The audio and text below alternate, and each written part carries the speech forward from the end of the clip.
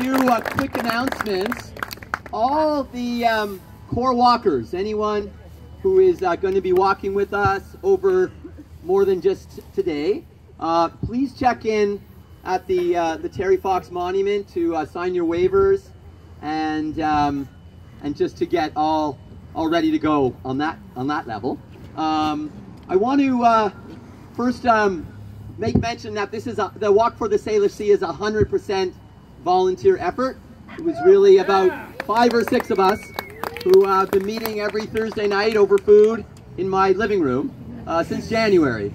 And we have the support of various social justice, indigenous rights, and environmental groups, including the Social Environmental Alliance, the Union of British Columbia Indian Chiefs, Coast Protectors, Pull Together, Raven Trust, Sierra Club of BC, Force of Nature Alliance, the Burnaby residents opposed to Kinder Morgan expansion, Greenpeace Volunteer Victoria Group, Leap Victoria, Victoria Council of Canadians, Turning the Tide, Kairos BC Yukon chapter, Kairos Metro Vancouver chapter, Wilderness Committee, Greenpeace Canada, North Shore No Pipeline Expansion, Nonviolence International Canada, Climate Convergence Vancouver, Georgia Strait Alliance, Quaker Indigenous Rights Committee of the Canadian Friends Service Committee, Mining Justice Committee, and the Community Action Bus. I want to thank all those groups.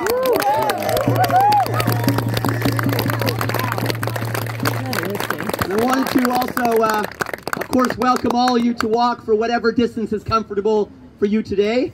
Our walk is being escorted by the Community Action Bus, a biodiesel activist-driven transport service. And I'd like to thank Graham Busada for coming out and being our driver this morning.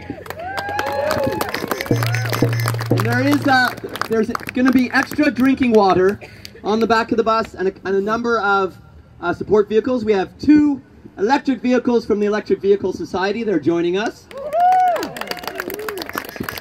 I would also like to thank some of our business sponsors, including Wildfire Bakery, including Tony's Trailers, Ocean River Sports, Craig's Gym, and Green Cuisine. Am I missing any? That's great. What's that? And Tune Your Run. And Tune Your Ride, which is actively powering this rally as we speak.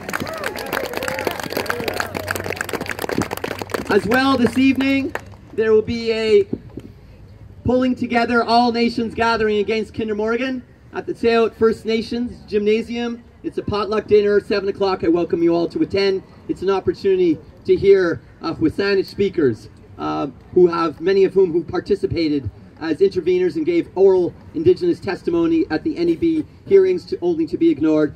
They will be on the stage tonight with our favorite folktivist, singer-songwriter, the green reincarnation of Woody Guthrie.